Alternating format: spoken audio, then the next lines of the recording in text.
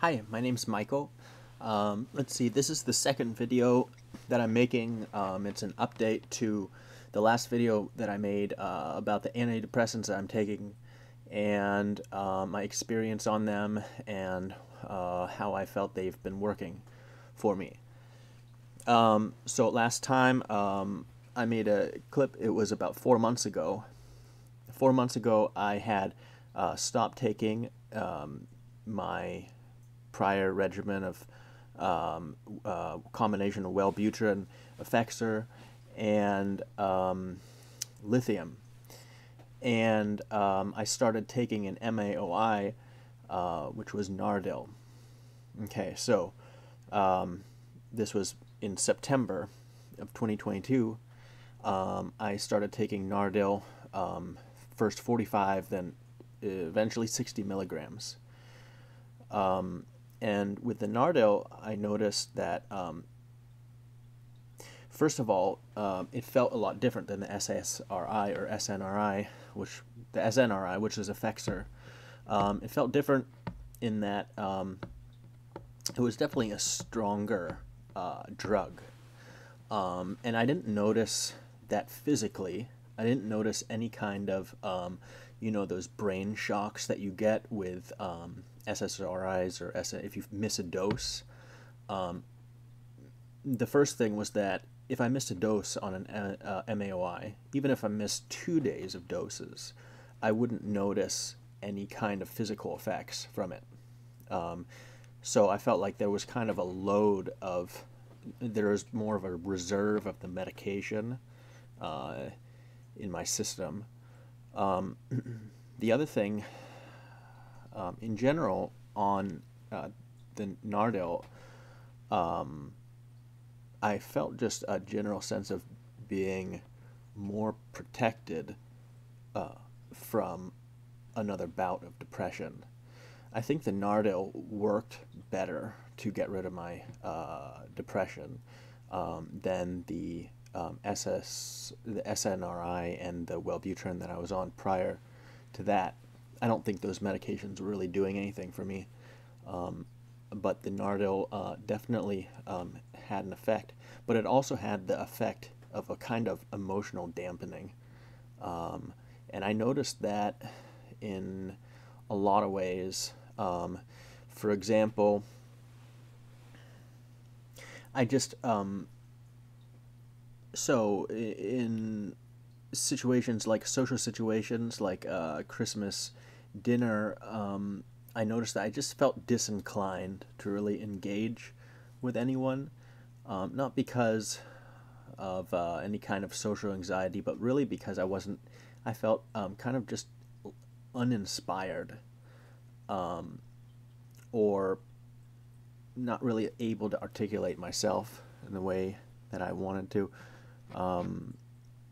You know, I've taken in the past an antipsychotic, which was for a very brief period of time, because it didn't agree with me, and it was more of an experiment. It was aripiprazole, which is, I'm not sure what the brand name is, but it's aripiprazole. It's an antipsychotic, and Nardil felt slightly akin to that, which is kind of a bluntness, a flatness, and so I think in that way it did really protect me from a bout of depression. I mean, I felt pretty secure. Working and stuff was, it went okay. I didn't have to miss any work because of any depression or anything like that. I was able to get tasks done. But in general, I lost interest in music, which was which was a kind of was a definite indicator that I had lost some kind of, I was less in touch with emotions. And I value the things about, asking family members about what they've noticed. And a couple people say that they didn't really notice a whole lot, except that I was more even keeled on Nardil. And I think that just means that I was calmer and I was slightly less engaged socially. Oftentimes I can get kind of like passionate about a certain subject and go on and try and almost get a little bit too into a certain topic, and I didn't notice that. I think that has not really been the case on this medication. Now, I'd probably stay on this medication. I would have stayed on it. I've always been 150 pounds. Okay. Well, not always, but I've never been above 150 pounds, and this is considering all the medications that I've taken over the years. They've all had some kind of, disclaimer about potential weight gain. I've never had an issue with weight gain ever for anything. I eat all kinds of sweets all the time, and I've always stayed around 150. Now, after 5 months of taking Nardil, I went from 150 to 180.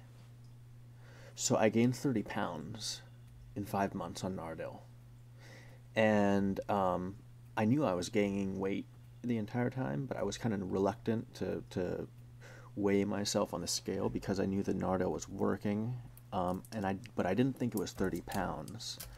So, and the speed at which I was gaining that weight seemed as if there was kind of a trajectory. If I continued to take the Nardil, I'd continue to gain weight. And so I decided that I wanted to get off the Nardil. And so that was about a month and a half ago. I got off the Nardil, and instead, it's not really my psychiatrist. I mean, I looked up the medication, did all the research and stuff, and decided that I'd rather try and cross taper to something else that's in the same class.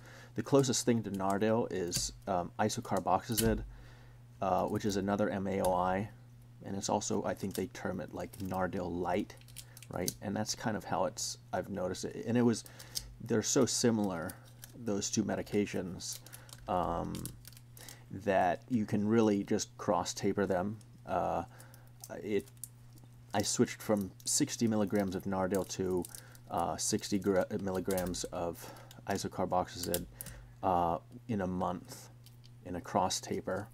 I didn't notice really any difference, really. I don't notice any difference between these two drugs, except for the one thing that the Nardil had that the Isocarboxazid doesn't have, is Nardil has an anti-anxiety feature kind of built into it that I noticed would kick in about like an hour after I took it. Now, it wasn't any kind of anti-anxiety effect, say like Xanax or anything. It's nothing nearly that powerful. I mean, it's almost undetectable. It's really subtle, but I noticed when I switched to the Isocarboxazid that that there was a little bit more anxiety, and so Nardil does have that anti-anxiety feature built into it.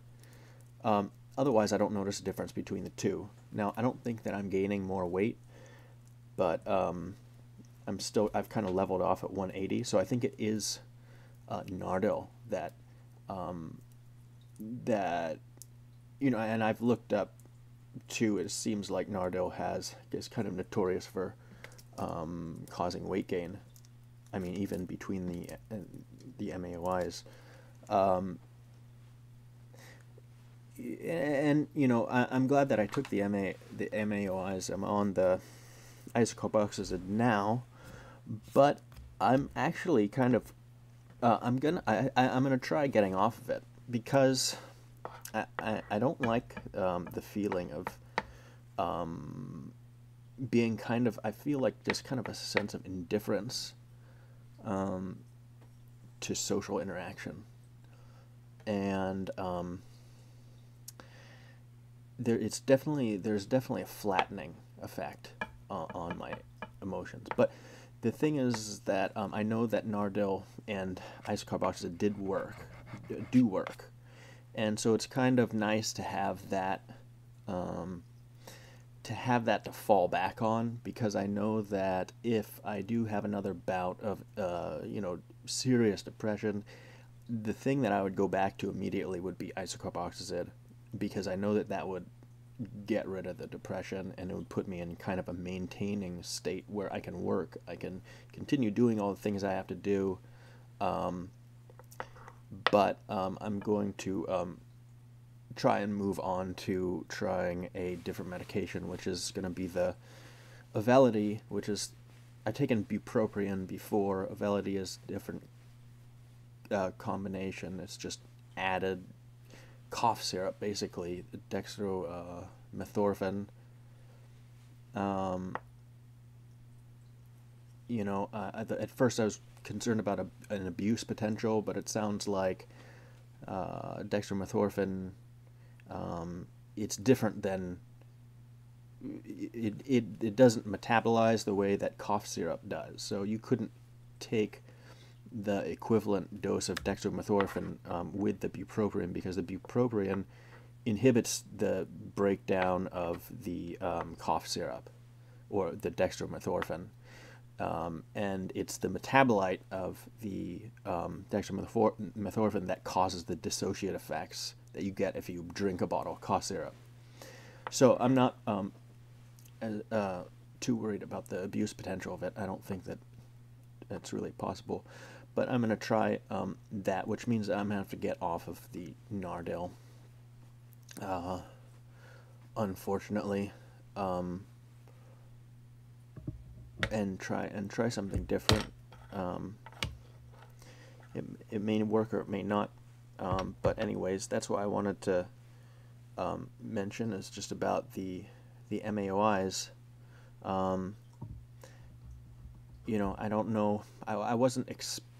I really didn't know what to expect getting into it. So when I decided to start taking the Nardil, but I'm glad I did, because it's definitely a medication that I would fall back on if the other ones don't work. I think, and as far as the dietary restrictions that people are so concerned about, I mean, I ate a regular diet. I didn't change my diet at all. But I don't know, my metabolism might be different from other people's.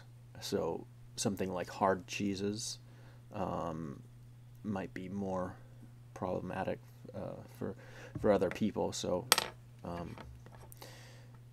but I think that it seems like I was more concerned about that in the beginning, and I just kind of slowly tried different foods. I realized that there's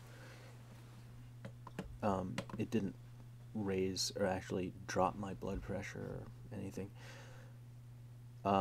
So okay, the next clip that I'll make will be about how this Auvelity works. Luckily I have insurance to pay for this, because the Auvelity is expensive. Okay, I'll talk to you later.